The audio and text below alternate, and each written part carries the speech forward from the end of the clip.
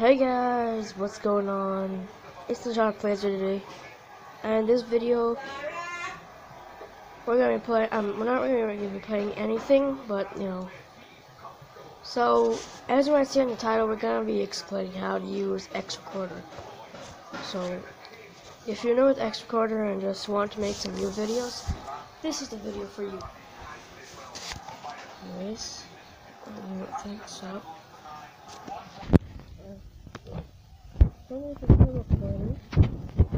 And what the damn it, stupid ads. Sorry about those ads. Anyways, the first one is this one. You can start recording. The little square around the like that. Yeah. You can stop recording there, or you can just stop recording just over here.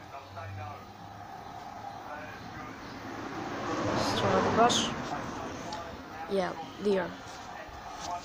So here you can just take photos. I have no idea what's happening here.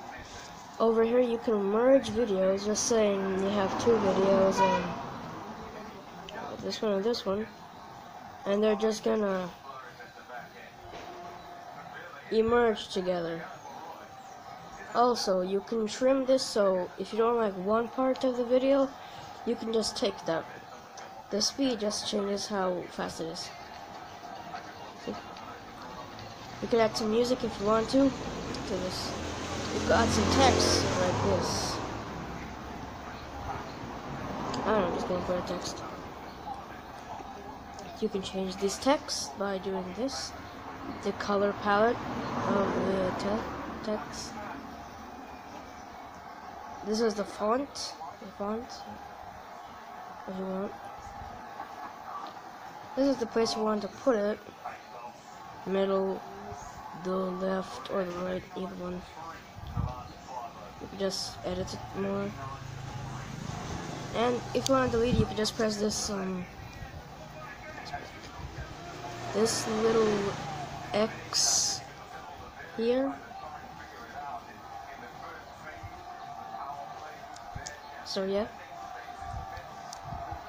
So if you made a mistake, you can just exit and discard if you want. Basically, so let's just say you have YouTube here, but you're not signed in, but your other account is signed in, right? Well, this is how you share videos using Bluetooth on xrecorder.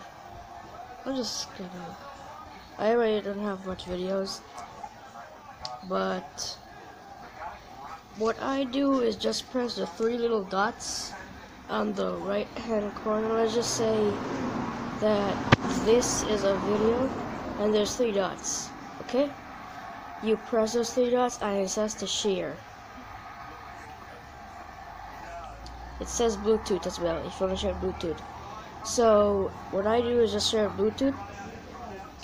So you put those two devices close to each other and turn on Bluetooth on both. Dang it, stupid noise. Yeah, so that's how you do it. Turn this stupid brush. Also, I don't want to reveal my face, but this is how you like turn your camera. That's how you turn your camera. You press the camera button, of course, and screenshot if you just want to take a picture like this. So yeah, instructions. That'll probably take too long. Remove ads is just not do much. You can also pause the video on this. Oh crap. So you see this two rectangles, there's two little rectangles here. You can pause and you can see I'm back. So you can stop at any point. So that's all I have for today. Not really much, but just to help you out. Bye. See you in the next video. Subscribe, share, and comment down below that you subscribe, please.